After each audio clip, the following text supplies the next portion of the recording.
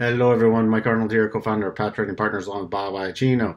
So, gap up today, not quite fully filling the gap. Running up, we had 554.48, so essentially 554.50. Running up there, rejected from that price action, then pausing the next bar. This is on the 4-hour chart, and you can see that trend line is a trend line all the way back from the defining point back on March 3rd. So that trend line's held rather nicely. Going to update our levels.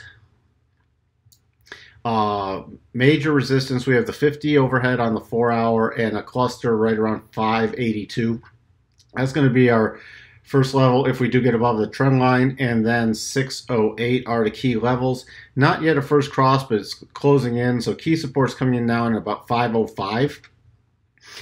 Remember, we do have a potentially unfilled gap, which would take us down. Let's see. Let me go to the daily.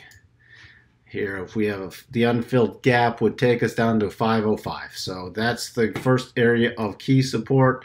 Breaking below that, we'd then be watching for this low, the 474, and then that gap fill down to that, that 430 area. Not yet an overbought condition, running up against the top of the daily rotation zone. So lots of resistance up here around 582 also. So if we get above the daily rotation zone, that 582 is going to be a very key level.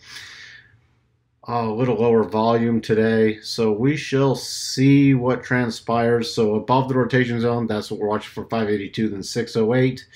If we get below to if we start going down, we'll start watching for that 505 level and then the 487 area.